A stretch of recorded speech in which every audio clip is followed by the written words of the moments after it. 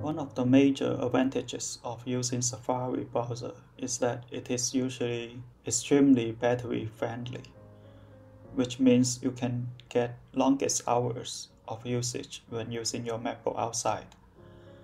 This is also the main reason I would use Safari at all, although my favorite browser is still Firefox because of the better extensions support. With the Firefox 84 released, Firefox is now running natively on Apple Silicon and the performance is quite impressive compared to the previous versions. But people are still concerned about the battery life compared to using Safari. So today I'm going to make a quick test between the two browsers to see how much impact on battery consumption if you decided to switch to Firefox. To measure the battery usage, I'm going to use this app called Battery Health 2, as it shows how much battery left in our MacBook in numbers.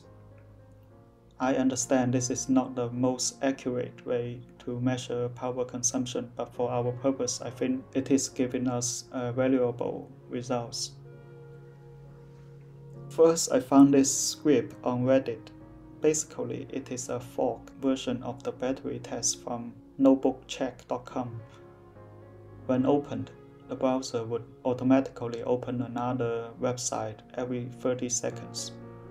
I made some adjustments according to my network environment. For comparison, I also set the Firefox to run using Rosetta to see how much difference can we expect when the browser is running natively on M1 chip.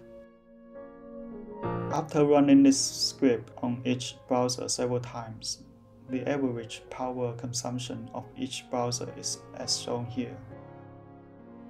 To my surprise, the Firefox is performing so well in terms of battery consumption. It is matching Safari in this test, sometimes even outperforms Safari. If opened using Rosetta, the browser is using 24% more battery, but still it is not far from Safari's power consumption. But then I realized maybe this is not how most people use their browsers. Therefore, I ran another test. This time I put each browser to play a YouTube video for half an hour.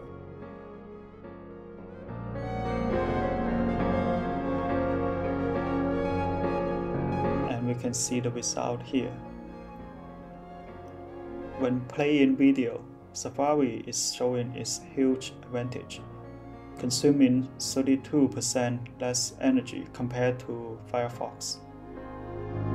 Interestingly, Firefox running natively on M1 chip is consuming the same amount of power compared to it running using Rosetta here.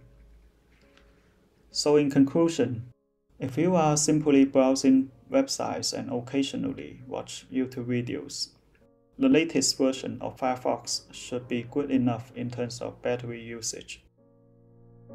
M1 MacBooks can easily last a whole day if you are not pushing it. But if you are mainly using your browser for video playback, I would suggest using Safari instead. Again, this is not an accurate test. Your usage could be very different from mine, so your results could be vastly different as well.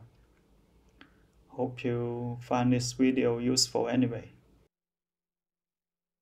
Thank you for watching.